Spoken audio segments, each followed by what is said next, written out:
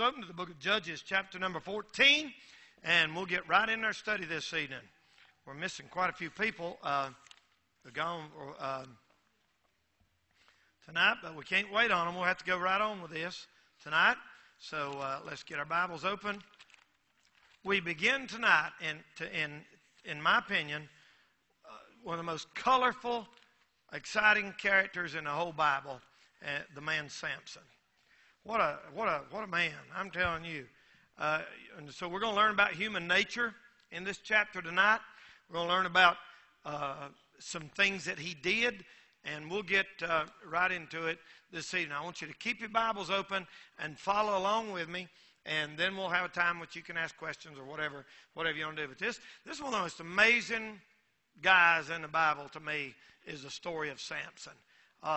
As I've been saying over and over and over, it's an amazing study on human nature. Human nature is a thing. If you ever got human nature figured out, you could write a book on that and be a genius.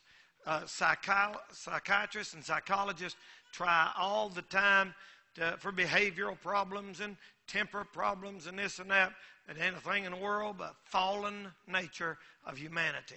By fallen, I mean Adam and Eve sinned in the Garden of Eden. The whole human race fell.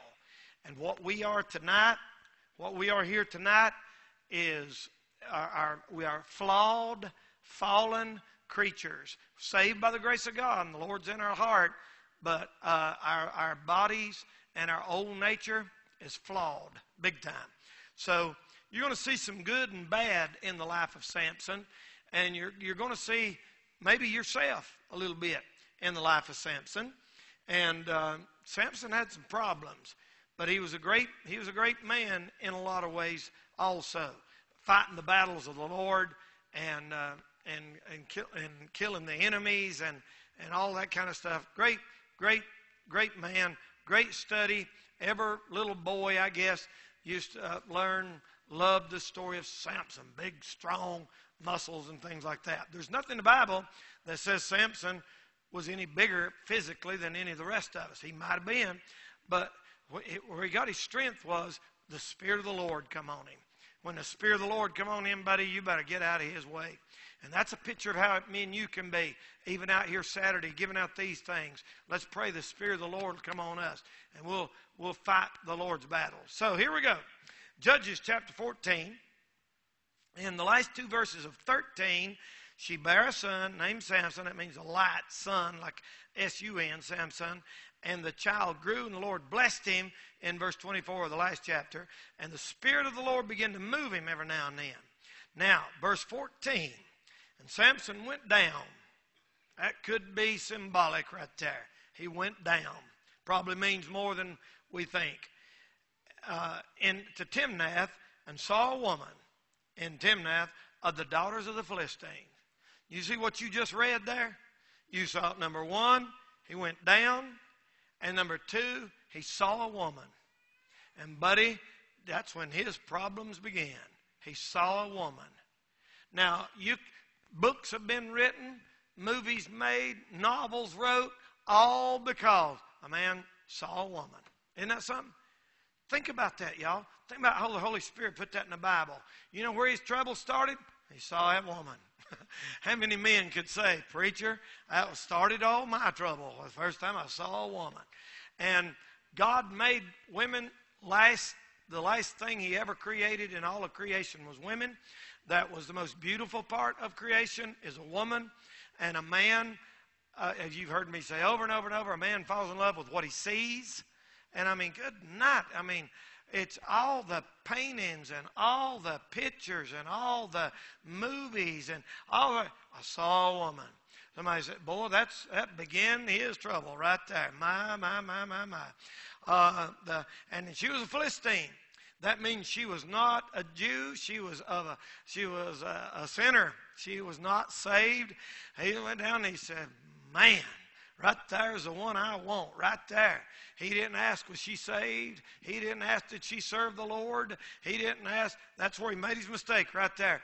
And history is filled with them kind of stories. And it works the other way around, too. But tonight, we're studying this, and it said, he saw a woman of the daughters of the Philistines. And he came up and told his father and mother and said, I have seen a woman. I didn't talk to her. I didn't ask her what doctrine she believed. But I just saw her. That's all I needed right there. Somebody asked me, they said, you believe in love at first sight? Now, no, I believe in lust at first sight. I believe in attraction at first sight. I believe in, chemistry at first sight. There's people you meet, man, there's sparks fly when you're but not love. That takes a little longer than first sight. I have heard people say they did it. I don't know. But he's seen her, man. And when he's seen her, he wasn't worth a dime after that.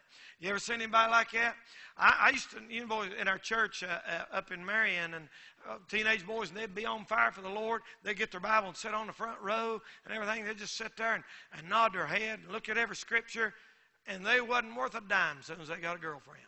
Just as soon as they got a girlfriend, they started sitting about halfway back, and the whole time they sit there and looked at her. And they talked to each other the whole time. Wasn't worth a hoot for God as soon as they saw a woman.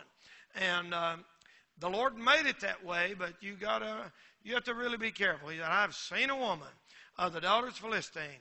Here's what he told his mom and dad. Get her for me to wife. I want to marry her. A little hasty there, ain't you, son? But you know what that is? That's lust. Lust says, hurry up. Hurry up. I don't want to wait. I don't want to wait. I don't want to wait. I don't want to wait. Why do we have to wait? Why do we have to wait? Why do we have to wait? Why do we have to wait? That's lust. Love says, chill out. Take your time. It ain't going nowhere. It'll still be there in a few months. But lust says, yes, come on, let's go ahead. Let's go ahead. And so Samson's trouble began in verse 1. He saw a woman. Ain't that a study of human nature? He saw a woman. Saw a woman. How many movies have we seen where guys' lives were ruined? Start out, they saw a woman at work. They saw a woman at the gym. They saw a woman at the softball game. They saw a woman down the street. They saw a woman. And so Samson's problems began when he saw this woman. And he said, I want to marry her. Look at verse 3. Then his father and mother said unto him, is there never a woman among the daughters of thy brethren, somebody that looks like us, believes like us, preaches like us, has the same convictions, has the same customs, we dress the same, we talk the same, that thou goest take a wife, the uncircumcised Philistine?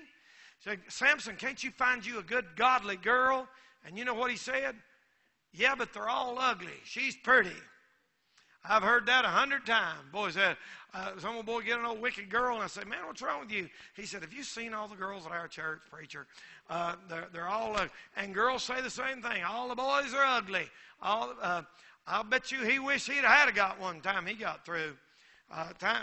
He winds up a blind, wretched suicide here in a few chapters. And old Samson, he said, they said, couldn't you get a godly girl, one of us? A Christian girl, in other words. And he said, no, I want her. Bible said, many strong men have been slain by her. Pretty women. Pretty women. Now, the truth is tonight, you may not want to admit this or not, but that's how the world makes their money. You've heard the illustration. You've heard preachers, they say on news, sex sells. That's a fact. They can't sell dog food, toothpaste, or nothing without putting a pretty woman. Have you ever noticed, like, turn on Fox News, CNN News, all the women commentators are pretty. You know why? It ain't because they're smarter. Now, some of them are smart. You mean tell me there ain't no smart, ugly women? You'll never see one on there. You know why? Because they know people want to see a pretty woman. Everybody in here, male or female, if a pretty woman walked in that door right there, every one of y'all, and I ain't talking about being no reprobate lesbian or nothing. You just say, wow, she's a beautiful woman. You would. And it's in your nature. Even if you don't admit that, it's truth. And for a man, you can't do that and have lustful thoughts because that's adultery. And if you're a woman, Lord, if you lust, you're really in bad shape. But a woman appreciates the beauty of another woman even though she don't want to admit it. And that's what happened here. That's what happened. It's plain as day. He said, I want her. Samson said, get her for me. She pleaseth me well. He said, TVs, movies, cheerleaders, school, the pretty girls. The pretty girls has the edge. The pretty girls get the job. The pretty girls that ain't right and it ain't fair, but that's the way the world operates.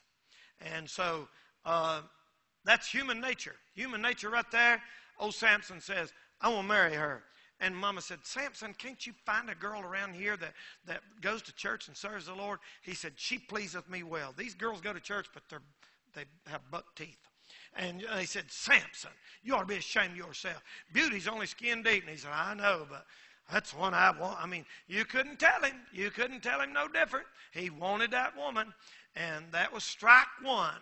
He's going to strike out here in a week or two. 3 strikes, and he's out. But look at verse 4. But his father and mother knew not that it was of the Lord that he saw an occasion against the Philistines, for at that time the Philistines had dominion over Israel. Now, that's an interesting verse right there. And that means this. It might not have been God's will for Samson to have that woman, but God had a plan and a purpose in it. By his foreknowledge, the Lord knew Samson was going to marry her, and he had this plan to deliver Israel. Isn't that weird? Isn't it funny how that even the Bible said that God makes the wrath of man to praise him? Do you know that even heathen, Pharaoh and all them, they was living in rebellion, but somehow or another God worked it out to his own purpose. And that's what happened with Samson. Verse 4. Let's look at verse 4. Let's look at verse 4. God had a purpose in it. 5. Said, then went Samson down. That's not an accident. That's in the Bible. Went down again. He went down verse 1, saw a woman. Went down verse 5. And his father and his mother to Timnath. He took his mom and dad to meet her and get her, and so he could marry her. Came to the vineyards of Timnath, and behold, a young lion roared against him. And so Samson the Spirit of the Lord come out mightily upon him, and he rent him, the lion, as he would have rent a kid. And he had nothing in his hand, but he told not his father or his mother what he had done. Think about that. Now that word rent, old English word, means to rip, tear apart. Rent, like his garments rent, his clothes rent. Rent. Now, we talking about renting something. We're talking about like renting a house or renting an apartment or something. But to rent something, tear it up like that. And old Samson out here, his mom and dad was off down the way down there. They was sitting in a restaurant or something. He wasn't with them. They was going down to Timnath to get that girl, and he's going to propose to her. And while he did, this lion comes out of the thicket. And a lion came after him, and all of a sudden the Spirit of God come on him, and he took his bare hand. It said he had nothing in his hands. Now, buddy, if you can fight a roaring lion with your bare hands, you won. They say a German shepherd has a bite of a clamp of something like, good night, 400 or 500 pounds of pressure, and a lion could be 1,500 pounds of pressure. In other words, a grown lion, he could just snap my arm off like it wasn't nothing. Bing, just like that right there. Or my leg. But Samson grabbed him probably, and goes, and tore that thing and left him laying there. Now let's see what happens in this story here tonight. And he tore this line up here. That's what little kids like. They love stories like that. And after a time, verse 7, and he went down again. That ain't an accident. The Spirit of God put that in the Bible. 3 times he went down. He should have never fooled with her. I had a man tell me at church, right back there in their lobby this past Sunday, he said, man, that's the biggest mistake I ever made. I got married when I was 20, and I didn't know what I was doing and everything. He made a mistake, and he's paid for it ever since. He went down in verse 1. He went down in verse 7. He went down in verse 5. And maybe another place. Went down. And talked with the woman, and she pleased Samson well. Man, she looked pretty. She had her makeup on. She had lipstick. She smelled so nice. Her hair was and Samson said, you're the one for me. He didn't ask her. She was a Philistine. Worshiped false gods and everything. It didn't matter. I'll convert them, Mom and Dad. She'll get saved. How many times you heard that? And most time that's the other way around. Most time it's a girl, and they drag some boy in here, and I say, is he saved? Well, no, but I think I can win him over. I've even had girls tell me, they said, I think after we get married, he'll go to church. I got news for you. If he won't go before you're married, he sure ain't going to go after. And he might quit after you're married. Then you're in a mess. So you better get one that can lead you instead of you having to drag him along all the time. I'm telling you, girls and boys, I mean, many of y'all here are not married tonight, but I tell you, you're better off in no marriage than a bad marriage. No marriage is better than a bad marriage. You hear me? No marriage is better than a bad. You say, well, I'm single and I'm miserable. There's something worse than being single. Let me tell you what it is. Being married and being single. That's worse. Preach it, Brother Danny. Amen. And I just tell you like it is. Verse 8. And after a time, a little while went by, and that line kind of rotted a little bit. He returned to get her. He returned to take her. He's going to marry her this time. They got engaged in verse 7. He come back to marry her in verse 8. And he turned aside to see the carcass of the lion, and behold, there was a swarm of bees and honey in the carcass of the lion. That's a strange thing. Why would the Lord put something like that in the Bible? Well, I mean, he's walking down the road and there's a swarm of bees in there. And it told that in the Bible. The Bible is the most amazing book in the world. And that'll preach. I've heard preachers preach honey in the carcass. Honey in the carcass. And they preach a whole sermon on how that if you live right and serve God, something that's really nasty and terrible in your life, you'll find something sweet and wonderful right in the middle of it. If you serve God and do right. There's good preaching and all that. So he looks down and he says, He said, man, there's some honey in there. So he reaches down and dips it and tastes some of that honey. And he says, that's good. And he got him up a bunch of it and got that honeycomb and took it with him. And he went on down there. And the Bible said he didn't tell his mom and dad. And he took thereof in his hands and went on eating. Verse 9, came to his father and mother, and he gave them some of it, and they did eat. But he told them not that he took the honey out of the carcass of the lion. Now, I want to show you something here tonight. That's 2 times it said he didn't tell his mom and dad something. Twice, he deliberately kept something from them. We're not told why. But there's another time in verse 16. He said, I didn't even tell my mom and dad. And Samson sort of began a life of what we call a secrecy, keeping secrets, holding things back. And you've got to be careful when you start hiding things. When you start hiding, I know people start hiding things and say, boy, don't you think, have you told your mom and dad? No, but it ain't really none of nobody's business. You got to be careful when you start hiding things in your life. You got to be careful about that. Your life ought to be an open book. Mine ought to too. Amen? And we ought not to be ashamed of nothing that we do or know where we go or the people we hang around with, and not be ashamed of who knows it. That's right. And Samson, as a matter of fact, he violated his Nazarite vows, because in Numbers chapter 6, in verse 3, it said a Nazarite couldn't come near a dead body. So he not just a human, an animal. The other part of the verse says about a human. So if Samson had told his mom, guess what, Mom, I killed this lion, and then I went over and got this honey out of his mouth, it would have broke her heart. She'd have said, Samson, I can't believe you did that. You're a Nazarite. And he would have had to shave his hair. He'd had to shave his hair right then. And you know what? By this time, I think he started liking his hair. That's my opinion. I think he had them long, bushy, black curls. And, I mean, looked like, yeah. And he liked that. And the girls liked it. And they said, wow, Sammy, man, you got some cool hair, man. He said, yeah, I know it. And he kept it all pretty and everything. And what? I think he kind of liked it. That's my opinion. The Bible don't say that. But he wouldn't tell his mom that he violated his Nazirite vows, which he did. And they had some problems over that. Verse 9, he went on eating, told them not. Verse 10, so his father went down unto the woman, and Samson made there a feast, for so used the young men to do, as a custom. And it came to pass, when they saw him, they brought 30 companions to be with him. He didn't have none of his buddies from back home yet, so he had 30 companions to meet with him, and for his wedding. That was a custom. Now you see them mentioned over in the book of Matthew.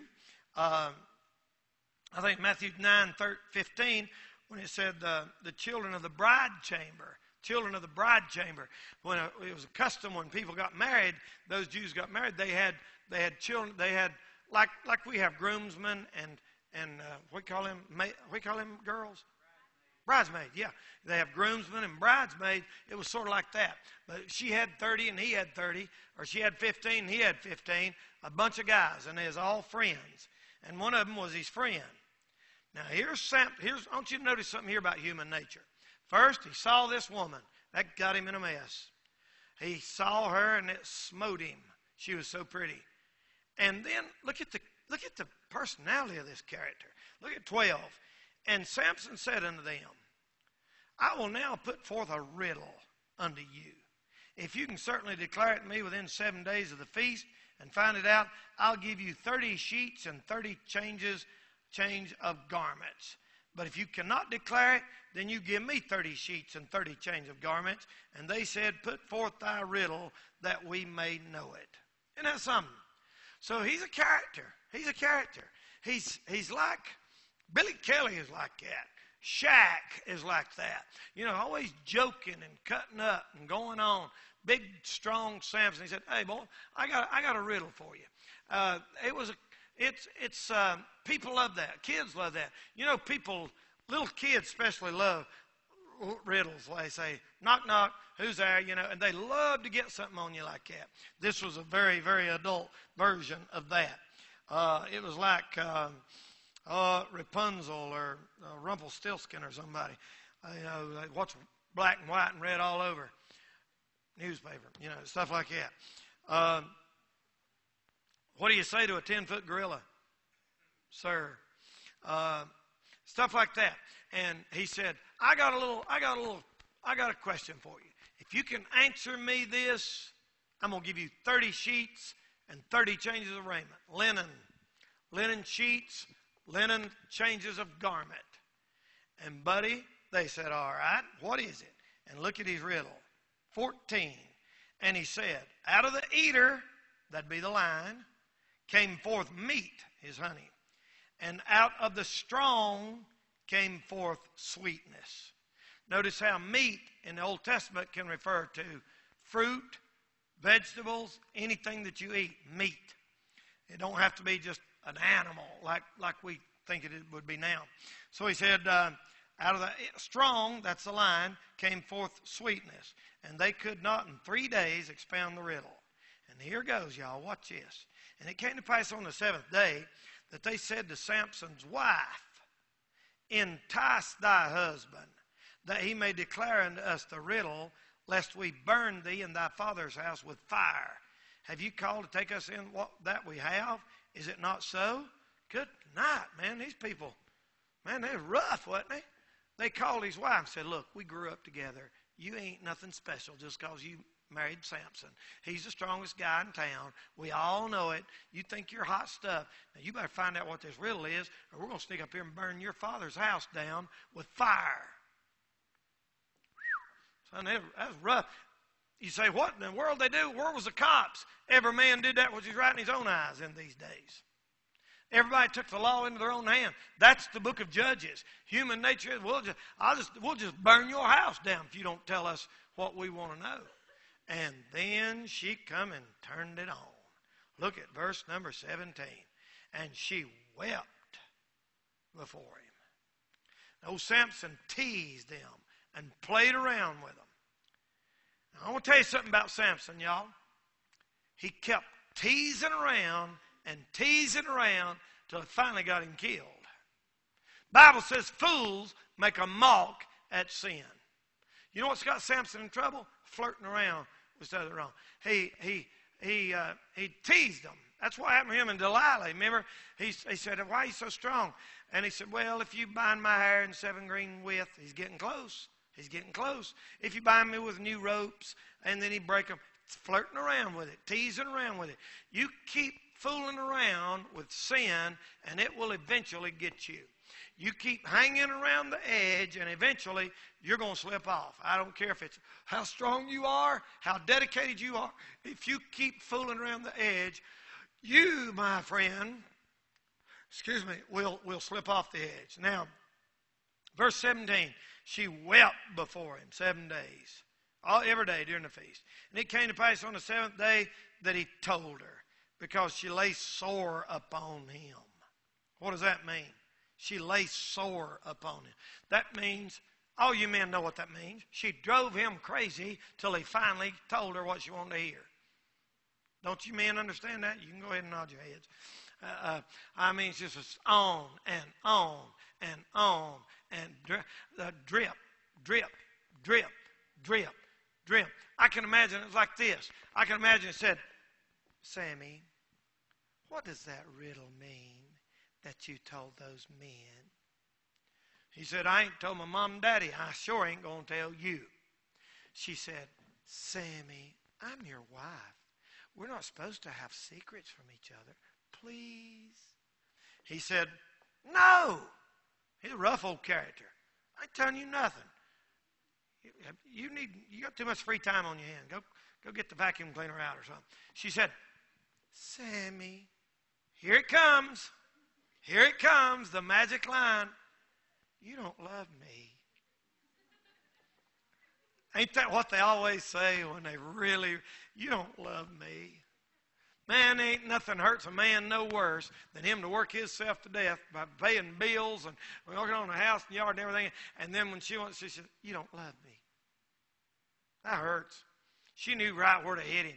You don't love me. That's in the Hebrew. Y'all don't read Hebrew. Sammy, I just feel like you don't love me. Why? I take care of you. I pay the bills. My goodness, I'm the strongest man in town. I could have any woman out here I want. I do love you. She said, well, tell me the riddle. He said, no. And the next day, and he said, hey, baby, can I have some sugar? She said, no, don't you touch me. You won't tell me your riddle.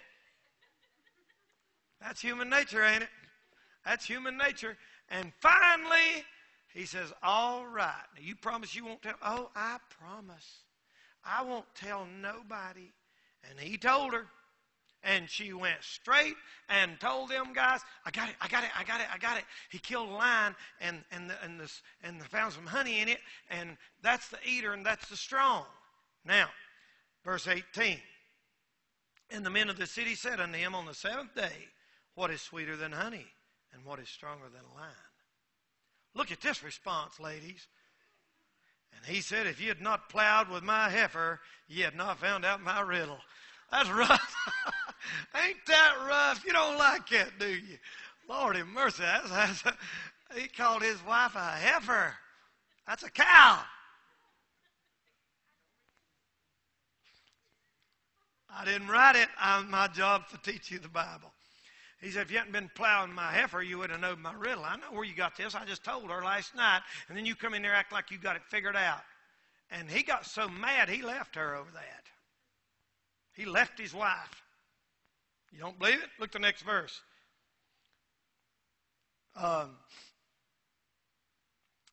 Verse 19, his anger was kindled, and he went up to his father's house.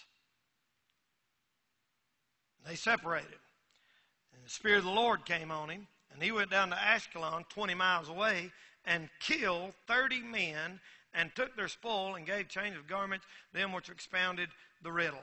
And his anger was kindled, and he went up to his father's house. He got mad and says, listen, if I can't even trust you, you turned me over to my enemies. I had to go kill 30 men. Now, look what you caused. Bye, I'm out of here. She said, well, I didn't mean nothing bad. I didn't think it would cause no trouble. I love you. Please don't. Bam, out the door. They got in a big fight, and they separated. And you know what? Verse 20, her daddy give her to somebody else, one of his friends. Good night. That's a soap opera, ain't it? That's a Lifetime Network movie. You don't want to watch that trash on TV. Read the real thing. That's where they get all that from, right out of the Bible. And so she winds up marrying his best friend. How many times have you heard that happening? I know a guy that did that. I know a guy that left his wife. Let's see. He was from here. He left his wife and run off with somebody else's wife.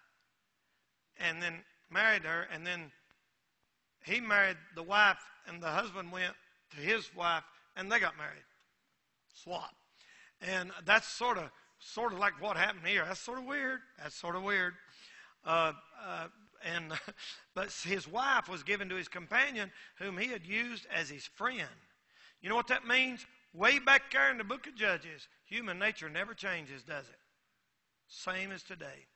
You hear stuff like that all the time. That's a Jerry Springer show, brother. I mean, that stuff still goes on today. Human nature never changes. It never changes. If you ain't right with the Lord, you are capable of any wicked, low-down sin in the book. Sinful, our nature is sinful, and the only way you can live right is submit yourself to God and read this book and pray and be led by the Spirit, and you will not fulfill the lust of the flesh. You know when Samson was strong? When the Spirit of the Lord come upon him. You know when he was weak? When he was talking to a woman. I mean, that poor boy wound up being a suicide over it, wound up killing himself. I know people kill themselves or stuff like that. I know several preachers that killed themselves, and personally, I think that was their problem. They was looking at pornography or something they couldn't quit, and their conscience bothered them, and they shot themselves. That's awful. And lots of people do that because they can't get the victory over that lust and stuff. And instead of killing yourself, fast and go somewhere about 2 weeks and take a bottle of water in your Bible and pray to God, and He'll take that stuff away from you. He'll help you, and you can get the victory over it. But Samson messed up here. Now, in chapter 15, verse 1, we'll have to wait till next week. I don't want to get into chapter 15 yet. He got over his mad spell, and he visited his wife with a kid. He brought her a lamb or a sheep or something, and he said, I will go in to my wife into the chamber. He wanted them to get back together, and his father wouldn't let him. And her daddy said, man, I thought you hated her the way you left here. Good night, I'd give her to your companion. And her younger sister is prettier than she is. Take her. See how crazy people was then? Good night. I mean, just over and over and over in Judges. It's just lawless, crazy, wicked, unbelievable. That's some stuff there, buddy. Here's the daddy. He said, well, you and him had it out, and so you go marry him. And she went over and Samson's friend, and then Samson come back wanting her, and he said, well, here's her younger sister, take her. Samson said, I don't want her. And he wound up getting his house burned on top of him. It's a mess. That's a mess. That's human nature. It's an amazing thing. All right, I'm going to stop right there. We're going to get into chapter 15 next time. Now, next Wednesday night's camp meeting, so it'll be 2 weeks from tonight. Anybody?